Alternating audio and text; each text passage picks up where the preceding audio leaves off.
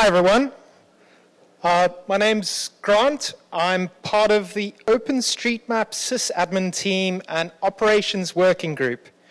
I've been a mapper since 2006, which is of course the most important thing, mappers that make the project go round. I regularly map around where I live or where I go on holidays. I get involved in the humanitarian mapathons, and I'm one of those strange guys that actually map addresses. Map addresses, guys, it's good. So what is the operations working group that I mentioned? We're the group that basically plan the project long term to make sure that we can do things properly, and we're projecting for the growth of the project. OpenStreetMap's quite a challenge running. It's an interesting challenge. We've got a lot of interesting problems to deal with. We've got, as you've probably heard during the conference, 2.1 million registered users, which is a phenomenal number. We've got up to 1,800 new signups a day. That's mainly because of the hot events that have been happening recently, but that's a fantastic problem to deal with. 1,800 new signups a day. On average, we have around 3,000 mappers each day, which again is fantastic. 3,000 people mapping. All of this leads to a fairly large database. As Tom before me mentioned, we've got a database that's growing fairly rapidly. In the last year, we've grown 1 terabyte, which is a fair bit of storage when you get to databases. Currently, our Postgres database, which is the main database for the project, is 4.8 terabytes in Postgres SQL. It has lots of users accessing it, reading from it, and updating the database. It has to always be available, or as near possible. We don't negotiate with groups when they should map, when they shouldn't. Everyone maps all the time, 24/7. We're a 24/7 project. So then we've got all these mappers creating all this lovely data, but they want to see the data. So we render the map and produce, on OpenStreetMap.org, you can see this rendered map. And that in itself is quite a challenge to run.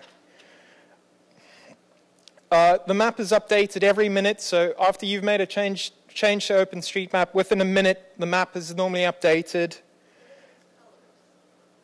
So the colors behind there is a graph of people accessing the map rendering server.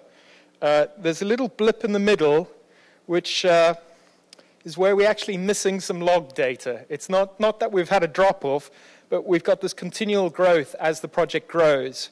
That's the previous year's growth for the map rendering server. That service serves out 5,300 requests per second, which if you're a technical person, you'll understand that's quite a hard problem to deal with. That peaks at around 10,000 requests per second during the day, which in itself is, there used to be a technical problem called the 10K problem, is how do you get servers to handle these number of requests? Thankfully, it's getting a lot easier to deal with them as servers get faster and faster and software gets better. But we still have to put a fair bit of work into this. Data-wise, that works out to 400 megabits per second, which is a lot of data, and that peaks at over double that at 480 megabits of data. So the way we sort of manage this is we've divided up some of the services in the project into 3 groups. I'm only going to mention the first 2. So our attention as a group, as the operations working group, we put most of the focus into running what we call the primary services for the project. And obviously we have the website, which people use to access the website, the API, where if you're a mapper, the program that you use will talk to this API. And then we also have the data export services, which I'll go into detail a little later. We then have secondary services that we don't consider absolutely vital to the running of the project. So we have the map rendering, which I've just discussed. We've got a search service, and we've got the wiki, where all the archive information or how certain things are tagged and documented, they're kept on the wiki. And the reason why we don't consider these absolutely vital to the running of the project is because, for example, the tile service, there are people that will take the raw exports and produce their own map renderings. So we have companies that do that, and other groups like the humanitarian OpenStreetMap team who take the raw data and produce their own specific renderings of the map.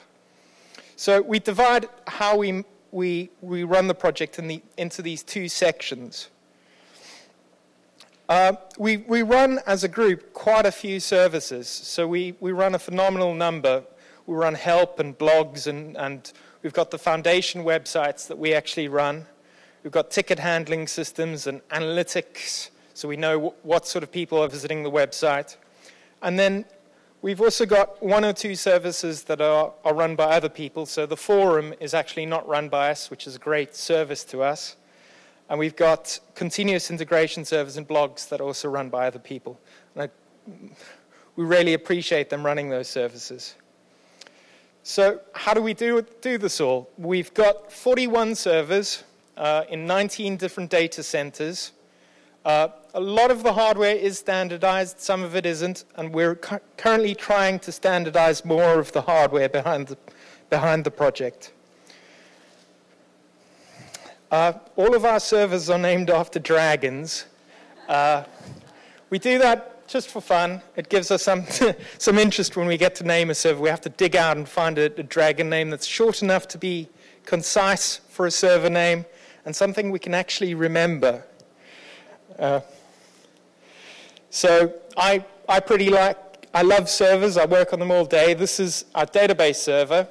It's got lots of disks, so we can have lots of people accessing it at the same time. Just so I didn't forget the server name, I wrote it down. That one's called Katla, which is the name of the dragon. And then we have, all our servers have different names, and you can see that those are all similar looking servers, and we've standardized on them. Those are all HP servers, which are great machines to have. And then in the talk before me, there was Tom talking about how we actually serve requests. So we have a cluster of servers that answer the requests, and we have different sections. So the main cluster of servers that respond to you accessing OpenStreetMap or editing OpenStreetMap, we have 6 servers that respond there. And then we have another cluster of servers as the database, and then we have a file storage server behind that. So we have quite a few machines that respond to the project and have to be available, and we take down bits of the servers so that we can do maintenance on them or fix broken hardware. But because we've got enough redundancy built in there, we can do things reliably and keep the website running. And we've been fairly successful in doing these sorts of things, keeping it running. We run some tools to check on how reliable we are. We use a service called Pingdom, and I think our last one was 4 nines, which is 99.99% uptime, which is quite something to achieve. I mentioned the database cluster, so we use Postgres SQL as our database cluster, which is open source database software, which is not the coolest and hippest database out there, but it works and it's very reliable. We use a slave server of that so that we have security. If one server had to fail, we've got a fallback, and we keep regular backups of those servers so that we do care about the data and make sure that it will continue to be available.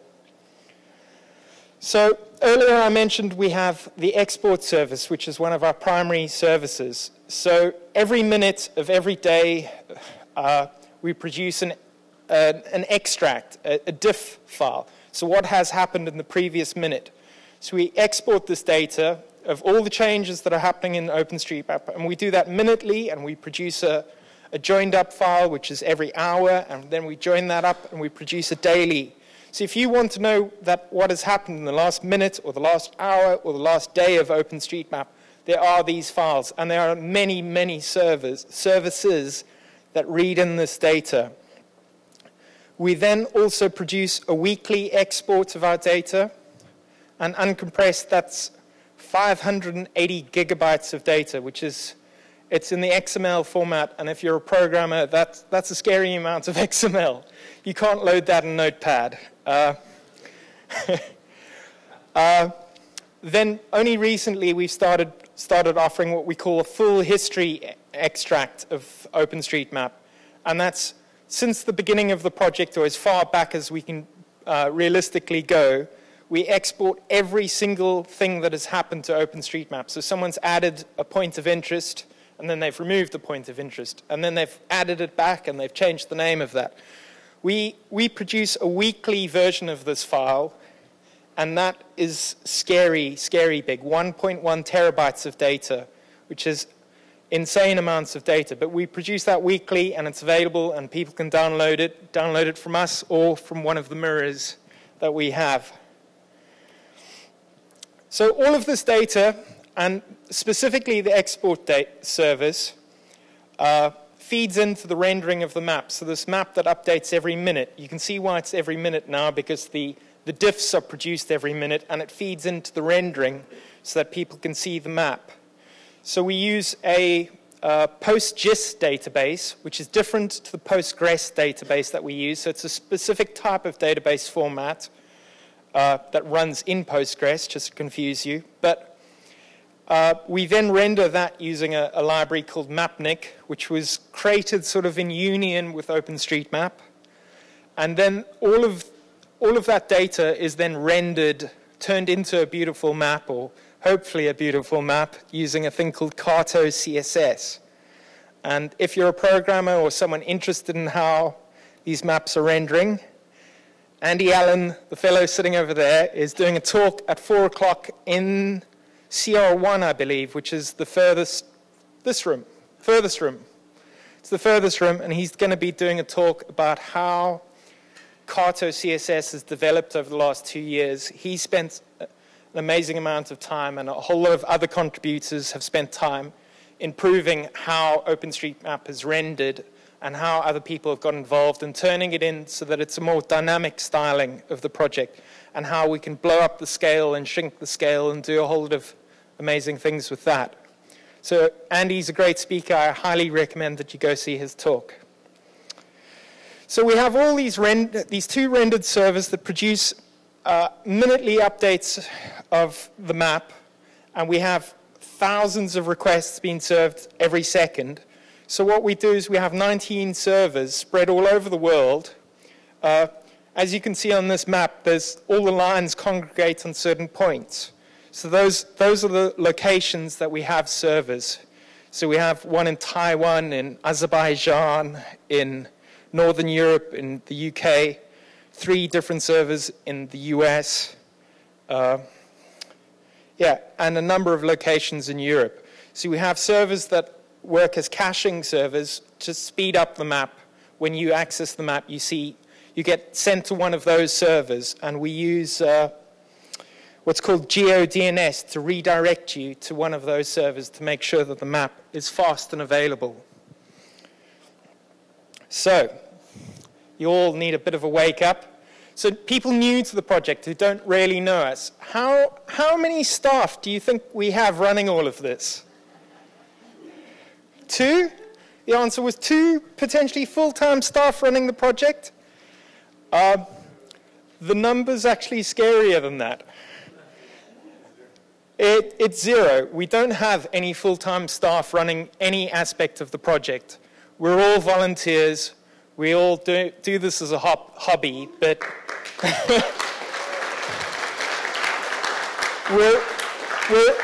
we're awesomely passionate about running it. And we take great pride in being able to make a reliable service that people can base things like the humanitarian project on and get it running. And it's really great to be able to leverage OpenStreetMap to do all these amazing things. We have the foundation there, so we're not just a chaotic group running this. We have the foundation for legal aspects of the project and the financial backing that we need. But mentioning the financials of the project, we have to fund the project, and most of the hardware bought for the project comes via donate.openstreetmap.org, and we're launching a new donation drive that we're running today, right now. We're trying to raise a very modest fee to fund the project for the next year, for the hardware for the project. It's a modest £56,000, which on rough calculation is about $85,000. And thanks to two very generous sponsors, Mapbox and MapZen, we are already halfway. So great thanks to them. We're halfway. We just need the help to get to the next bit. And I think we have a poster here promoting the financial, the donation drive. So please tweet about it and get people involved. And if you're an organization that maybe has more backing, go visit OpenStreetMap.org, donate.openstreetmap.org, and we'll have information there on how organizations can help and support us. Thank you. So the volunteer team that I spoke about, we've got Tom, who spoke right before me. He does a fantastic job maintaining most of the code of the project, also working on the servers and making sure they run. We've got a guy called Matt. There's Andy Allen, who's going to be speaking later. We've got John Burgess and Sarah Hoffman and myself, who spend varying levels making sure the project runs. We have a simple principle. If it can be automated, it needs to be automated. And we use a code management system called Git to store all our code and document the project. We also use Chef. Now, Chef is an automation system where you can set up servers in a particular way. So we have developers working on the code who work with us, the operations team, or we one and the same in cases like Tom, who we write the Chef code that manages all these servers. And that allows us, for a team of 5 people, or three and 2 halves, to be able to run all of this project with limited time and resources. The Chef code also then is documenting how to set up certain things and how certain services run. So it allows us to treat the entire project as code. So it's much easier to manage code than it is to manage individual servers and set up individual servers and install things. So we use Chef for all the automation. We also have a simple principle that everything that we can do publicly, we do publicly. So all of the Chef code that we use for managing the servers, we have that in Git, and it's also on GitHub, which we recently pushed more of the things onto GitHub so that people can see it. We have planning tickets and operational things where we're planning certain servers and how we're going to do things. We have that all on GitHub, so everyone here can look and see what we're doing. If you're interested, please jump in and take a look, see if you can contribute. We also then produce monthly ops change reports. So that's what we've changed in the project over the last few months, over the last month and previous months. So you can see what we're doing and how we're doing it, and hopefully contribute if you can. Andy Allen is talking on the future of OpenStreetMap, which is loosely guides how we as the ops team work things. Because we might not know what the project is going to be doing in 6 months' time, and we may have new ideas. So we generally plan 6 months in advance, maximum of a year. Andy's talking about OpenStreetMap futures. I'm sure it'd be a very interesting talk. But we do have a few things that we're dealing with or have to deal with. So the growth of the project, as I said, is phenomenal. We have to continually invest new hardware to keep the project going and improve the software stack. So we continue to do that. We're making the website more secure and more of the services available under security. That's both for people mapping in places like the Middle East where they don't want to reveal that they're mapping certain things. And also people are more security conscious these days thanks to the Snowden stuff that has come out.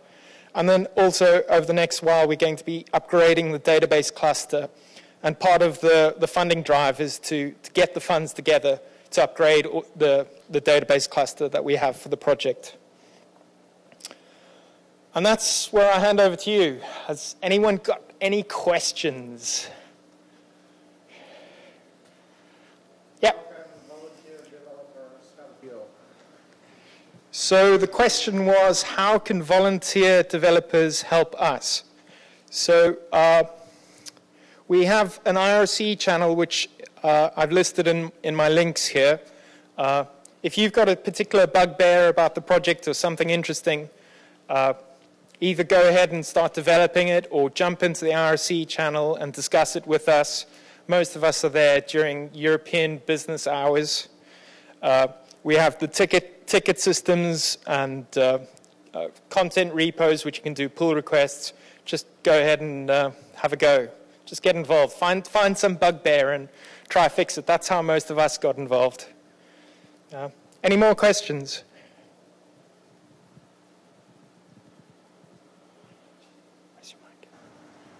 Press your mic if you got one. Yeah, go ahead. I went to a talk this morning called The Paid Mappers Are Coming. Do you think the paid sysadmins are coming? So the question was, are paid sysadmins coming to the project? It has been discussed many times before. I think we're reaching a point where there definitely need to be some more full-time people, or we need to distribute it amongst more people. And if there is anyone interested in getting involved with more of the ops side, please do. We'd love you to get involved. Paid developers, there was a talk earlier this morning. The first talk about Kate spoke about the OpenStreetMap Foundation. She kind of hinted that the project has come to the point where we probably do need to hire people to do certain things or to get more things running at the same time. So I think it's inevitable at some stage. Yeah.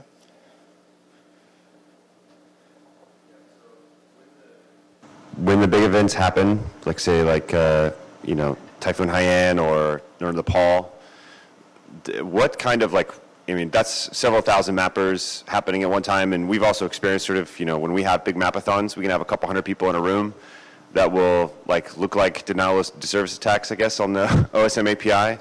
How can we sort of work more closely with you guys to basically make that happen, I guess? Or what realistic strain is that actually putting on the API?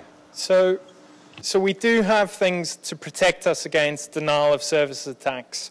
So the question was, you know, hot humanitarian events that possibly up to 200 people that join in one session. They're all mapping an area. That's a lot of people all at once. So far, the project is running well. We can handle these sorts of things. We get German TV occasionally has an article about OpenStreetMap or a news report, and that creates the biggest single traffic spikes that we have, is when we appear on German TV.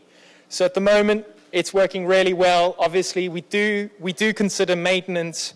As I mentioned, we've got those 6 servers that are handling most of the incoming requests. We try not to have maintenance on those when we know there's a big event coming up. But so far, we're handling it fairly well with those servers. We can handle 200 mappers, 300 mappers, all mapping at the same time. We've got enough spare capacity, but that's because we've planned for that capacity.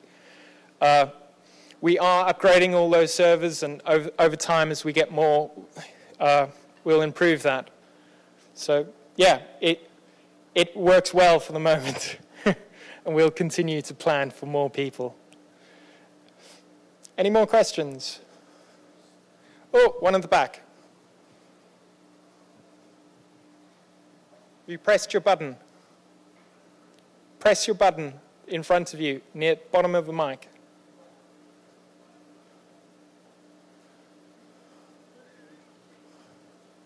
Yep. Yes. What is the latency for a change by an editor to reach the site? You mentioned a minute update on the site for rendering. I imagine it's not all the workflows running. Can you, and where are they running? Can you enlighten us on that a little bit? So I didn't quite understand the question. Would you mind repeating it again? After an editor makes a change for validation and generalization, all the other things that happen, where do they happen, and how long should one expect for one change to travel? Okay, so say I made a change right now. We have a slight little bit of delay for the replication to happen, and that's normally within 20 seconds, 15 seconds, the replication is done its task and we've got consistency over the databases. That's a maximum outlier. And then we have a process that runs every minute and produces those diff files. So within a minute and a half, that diff file should be out there, or rounded up to the next minute, so 2.5 minutes, 3 minutes. And then we have the rendering servers that import these changes, and it pushes it into a queue to say it should be rendered. So our goal is for it to happen as almost immediately, within that minute. But sometimes we have traffic spikes, and when the map style changes, there's a queue that grows, and it can grow up to half an hour to an hour to 2 hours when we really are under pressure. But that's queuing the updates, and they will happen. But most of the time, it's a flatline queue, there's no actual queue, and it gets processed immediately. So within 2 minutes, the map is updated, and you can see it. There's obviously caching layers involved in there, and they have impacts. But the goal is for the map to update immediately, and where I say immediately, I'm talking within 2 minutes of you making the change. Yeah. About 90% of the time, I would say it makes it to the rendering database in 15 to 75 seconds, and then under 5 minutes for all the caching worst case. Yeah. So Paul is one of the guys that works on the performance of the rendering database quite a bit. So his numbers would be more accurate than anything I could do. Yeah. Any more questions? I think it's your last question. I was meant to do a plug. So we've got a hack day on Monday. It's not termed a hack day in the calendar. We're going to be talking about OpenStreetMap operations. There's going to be some presentations there. If you're a software developer or interested in how we run things, or just interested generally, please come along. There's going to be talk of rendering, no doubt, and Wikipedia or the Wikimedia Foundation are really interested in doing what's called, a tile server or rendering using vector tiles. So if you're someone interested in that, please come along. They'd love to hear from you. Please share. Yuri is the magic person, the two there. So yeah, see you on Monday, hopefully. Wait. What features get included? If you want to participate in the first version of Wikipedia Maps and decide which roads, which buildings get included in the first version, if you want to play with the databases, features, or if you want to deal with Mapbox, vector tiles, or some other stack, come talk to us. We need your help to get it out and running. Thank you. Cool. Thank you, everyone.